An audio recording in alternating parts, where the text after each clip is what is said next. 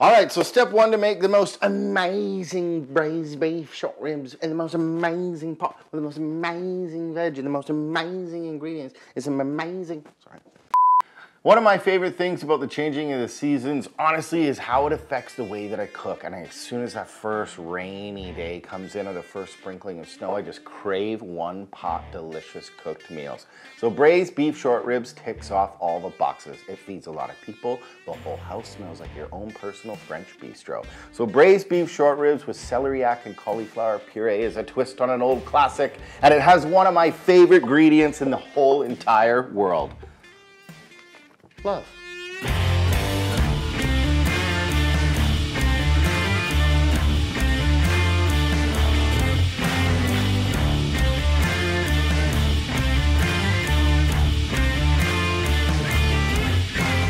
Beef ribs start with ribs from beef from the butcher, and these are delicious. There's a ton of fat in there, which means a lot of flavor, and there's some bone in there, which means that gives it a ton of flavor, but it's a tougher cut. So it works really well when you cook it for a long time at a low temperature. And the seasonings for the beef, I keep dead simple. So lots of salt and pepper. And this is really important to get that good beefy flavor. The beef short rib from the rib where the cut is has a tremendous amount of that good quality beef flavor. And on the bone, it makes it delicious. So you want to give it a generous seasoning of salt and pepper.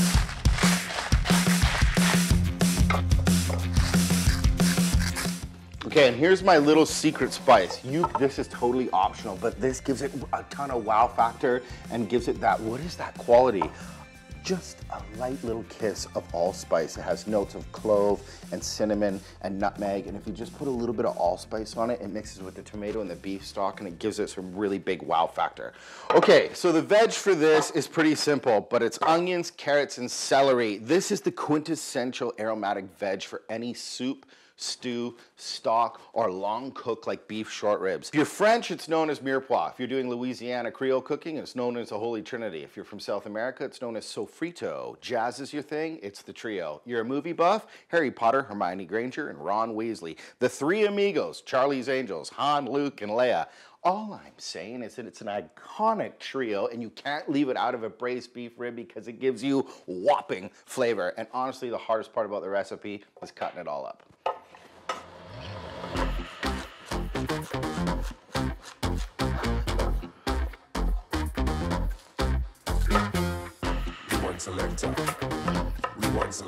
So here's the deal. You can cut this up really nice and big and then discard it later and just have that really nice decadent sauce pooled over the beef ribs and the celeriac and cauliflower puree, but I like to cut it up in little bite-sized pieces because when it cooks down and soaks up all that flavor, I love ladling that cooked veg over the beef. It's free flavor and it's just delicious. All right, that's pretty good. Lots of stuff to go in it, but let's start cooking.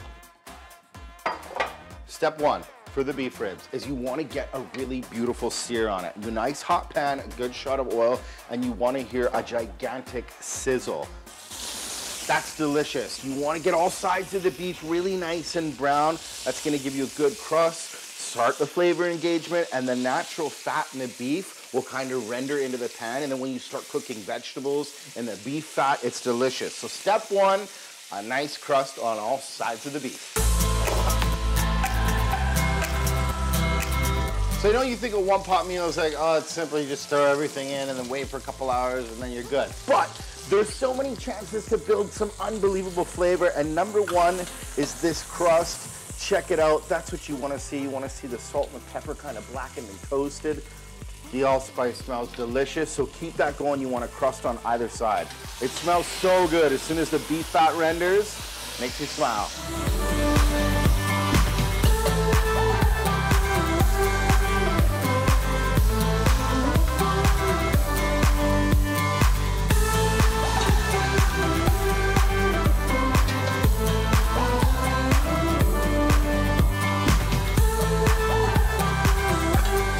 Okay, so step one is down. That's kind of like the gentleman, start your engines. Now it's time to put the car in gear. There's a lot of beef fat in there. A lot of people pour that fat out and start with fresh oil.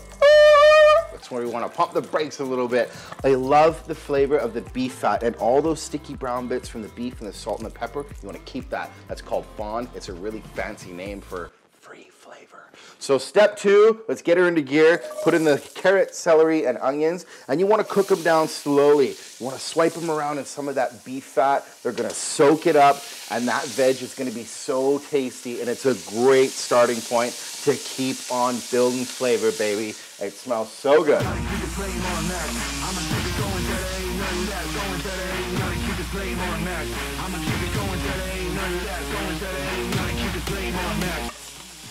Man, there's something so satisfying about the smell of cooking onions, carrots, and celery. It smells so delicious. Reminds me of culinary school. So I'm probably about to get in trouble. Just kidding. So along with the mirepoix, I throw in some garlic cloves. They're really good. There's a lot of sweetness in there, and they start out as like big garlic flavor, but over time they cook down and they get soft and caramelized, and they turn really nice and sweet, and it gives the sauce such a beautiful texture, especially when you bash it up a little bit. It's unbelievable. So get the garlic in there, keep it whole, keep it moving. Smells so good. It totally reminds me of like your grandma's house or culinary school. I don't even know if we're recording still, but just honestly, that smell is like, it just hits you, man. Yeah. You know that tasty stuff is happening.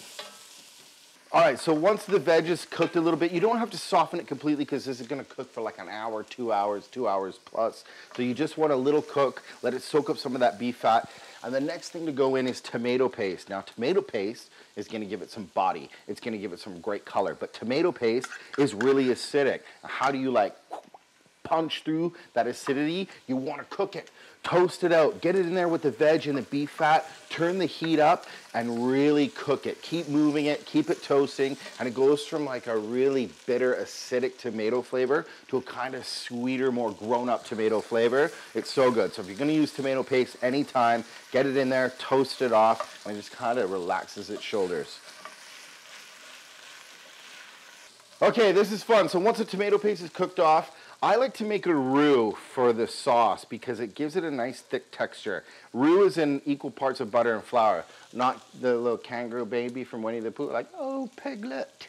Isn't roux yeah, not that, but flour and butter. So you want to put the butter in, let it melt, and I like when the butter toasts a little bit. So keep it on high and let the butter boil and bubble and get a little nutty and brown, and then add the flour. And then start adding liquid, start adding tons of flavor, and the beef can go in. The smell in here is delicious.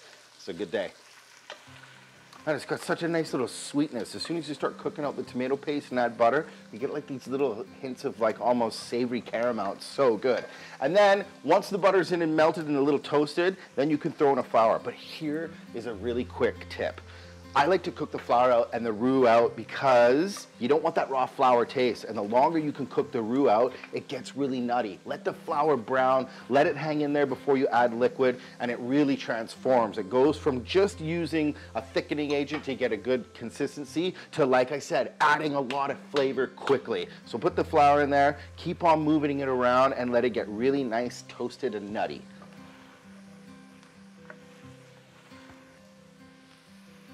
Okay, once you can see the butter and the flour kind of cling to the tomato paste and get kind of nutty and brown and caramelly and delicious, then you can add liquid. The first liquid in my braise is wine. I'm gonna use white wine. It's like a lighter ossobuco kind of style sauce, but you could use red wine if you want. And that's the first liquid I put in because you want to hear a big splash and you want some evaporation. Just like that. Not much, about a half a cup, maybe a little bit more. Put that in there and kind of let that clean out the pan and swipe in all of that beautiful flavor.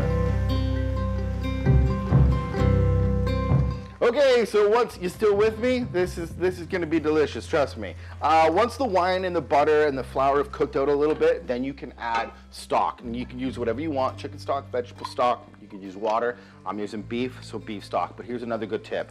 Just a little bit at a time.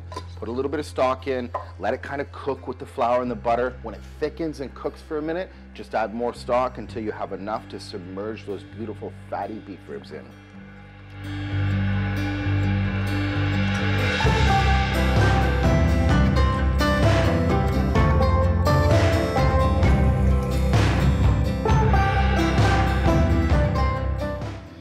Okay, so 3 liquids make up the base of all of this. So a little bit of wine, some nice stock, and some tomatoes. So I use a touch of the juice, and then the big plump pieces of tomato, just crush in your hand, but do it over the pot, because if you crush them up here, you'll explode seeds all over yourself. Trust me, I've done that more than once. So just go into the pot with it, crush up a few tomatoes, and again, like the tomato paste, once they cook for 2 hours and mix with the beef fat and all the vegetables, they get really nice and fudgy. It's delicious. So the beef has a lot of salt and pepper and flavor, and just putting in all those ingredients and all that veg, I give it a few twists of salt, a couple cracks of pepper, and then the last few ingredients are all about big, huge flavor. So rosemary and thyme are the perfect herb. I don't put a crazy amount of rosemary in it because rosemary can turn things really bitter, especially if it's on the stalk. So just a few sprigs of rosemary, and then thyme is delicious. Thyme and beef and tomatoes and all of that veg, leave it on stems and all. It smells delicious. The bay leaf is really nice and woody. It smells like a forest. So get that in there, and those herbs go really good with the flavor of beef. And those flavors go really good with the flavor of beef. And there's no potatoes or anything, but what I like to do is throw in a few navy beans, but throw them in dry, and they act, honestly, like little sponges. And when they cook and all of that beautiful, flavorful liquid, they soak it up, and it's just like, that's the best bean you've ever tasted in your life. Okay, cool. So there's a lot going on in there. It's really delicious. And then you can submerge the beef back into the liquid. That's so good, and even a little bit of the beef fat. So I cook the beef at 300 degrees, 325 for a couple hours, or until that beef slides right off the bone and it's super tender. Cooking some beef and the house is gonna smell good, but I got a couple hours to probably clean up. So while the beef ribs gently blip away and become really nice and soft and tender, let's make the celeriac cauliflower puree. And this, my friend, is celeriac. It looks like a vegetable out of a Harry Potter movie, but it is really cool. So you got the tip and the root base. This is what I like to do. So cut the top off. It's really big and woody, and then cut the bottom off. So you have 2 choices. You can peel it with a peeler, or you can use a knife. I like using a knife, almost like a pineapple. Think of it, just take the knife and cut around it. So you just want to remove the skin, and this is such a beautiful vegetable. I know it looks crazy, but if you cook it or eat it raw, it's delicious. Raw, it's really crunchy and kind of nutty, but when you cook it down, it's perfect for a puree, and it gives such a cool flavor. The smell of it is like nothing you've ever had before. It's super rooty, it's got little notes of celery, but it's funky. And then mixed with the light flavor of cauliflower, this makes a great pool and a base for braised ribs. All right, so the celery is gonna take the longest to cook, but I'm gonna cook them together. So you want not too big of pieces, but that is a perfect piece for the celeriac. When it cooks down with butter and salt and cream and you puree it, it's silky smooth. It's so, so good.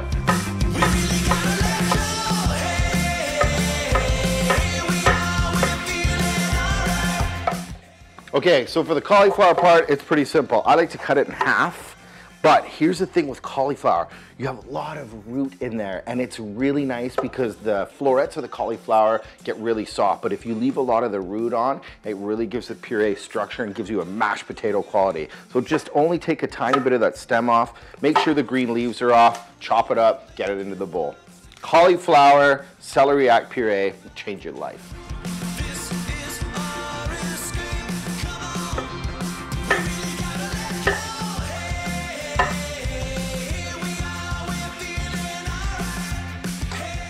This puree is great with the beef ribs because you can cook it a day ahead of time. Even the beef ribs, if you let them cook, leave them for a day, eat them the next day, you get way more flavor. Same with the puree. It's good to cook puree. You can serve it hot if you want, and it's really simple to get a lot of flavor out of it. So a good couple knots of butter, a little bit of heavy cream. You don't want too much because there's a little bit of water in the cauliflower, so just a nice drizzling of cream. And I keep the seasonings dead simple. Salt is gonna highlight all of the beautiful flavor of the celeriac, and I like to put pepper in it while it cooks because I love the change of flavor. Put a lid on it and let it slowly cook. And you know when it's ready to puree? When it's nice and tender.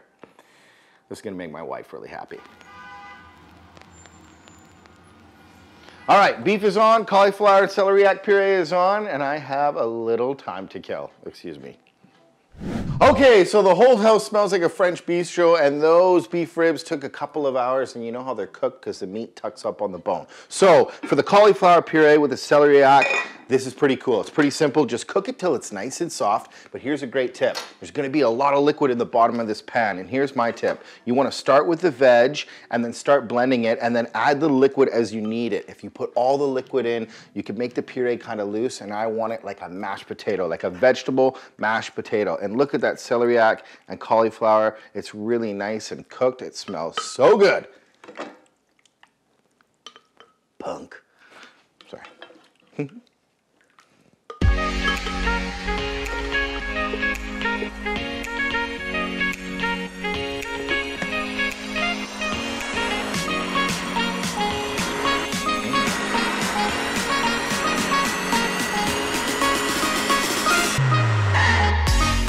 Okay, this is great. You want it nice and thick like this, but just a little bit of liquid, and then you can keep moving it around. It looks so good and tastes. Yeah, with beef, yeah, that's the one. That is totally the one.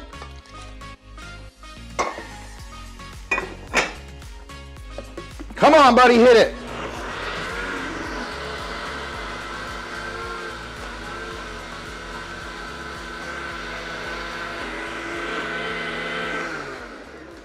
Okay, perfect. Let's check the beef out. It smells delicious. All right, here we go. Oh, yes! Check that out.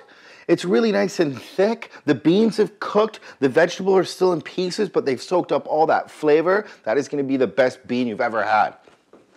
Okay, you spent a lot of time making these beef ribs. Let's make it look pretty. The first thing is a wall, like a barrier of the cauliflower celeriac puree to hold all of that sauce and all of that deliciousness.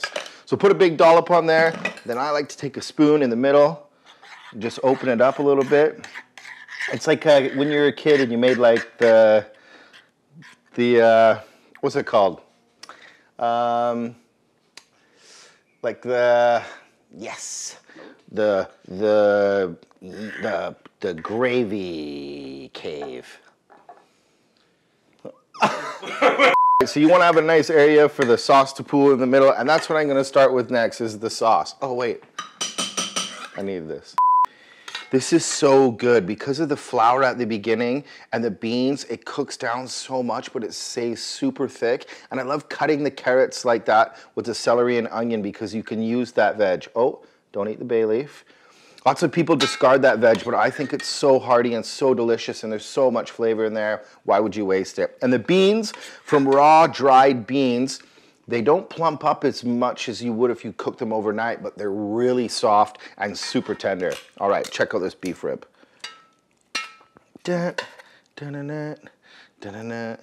That is so good, and you can tell that it's done because the meat is really nice and soft, and you can see that the meat's tucked up from the bone, and even if you touch it, it just pulls right off. That is delicious.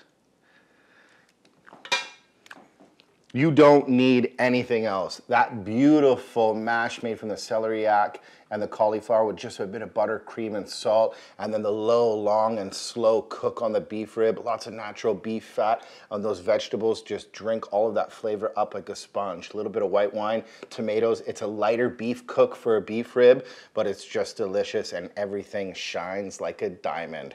Perfect for a rainy day. So good. Down go to war like a soldier, yeah. Plus they tried to count me out thinking that it's over, but I got to fight. Rocky Balboa, yeah, I got to fight like Rocky Balboa. Yeah, I got to fight. Rocky Balboa, yeah, I got to fight like Rocky Balboa. Rocky Balboa with the fight, yeah, I got to fight, yeah, all of my might. Left foot, left foot, right. Gotta walk forward, got the dub in my sight. They thought I was losing, but I still keep coming. Life hit hard, but I never get to run.